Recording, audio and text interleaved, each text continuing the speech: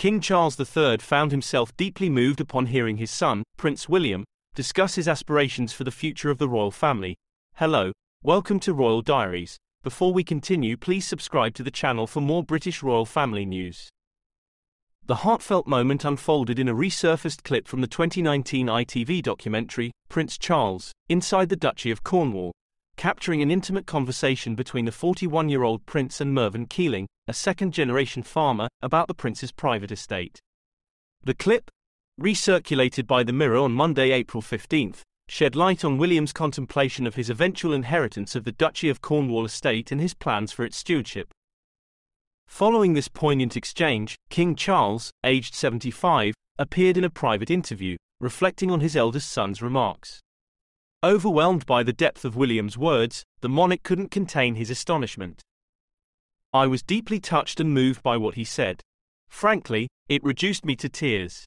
It did, really, because I suddenly thought, well, just hearing that from him has made the last 50 years worthwhile," shared the king, his voice laden with emotion. William officially became the Duke of Cornwall and inherited the duchy when his father ascended to the throne in September 2022, marking an important transition within the royal lineage. The recirculation of this heartfelt clip comes 2 months after Buckingham Palace announced Charles's cancer diagnosis, which followed his hospitalization for surgery to address an enlarged prostate.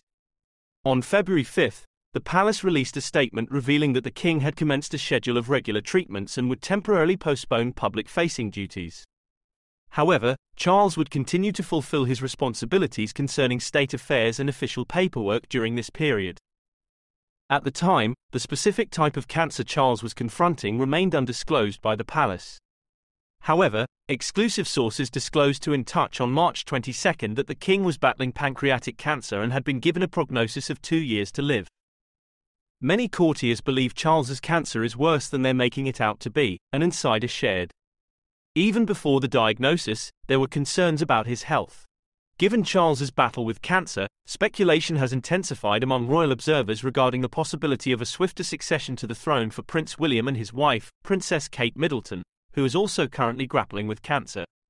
A source exclusively revealed to In Touch on February 16 that Charles was impressed with how seamlessly William had assumed some of his father's royal duties.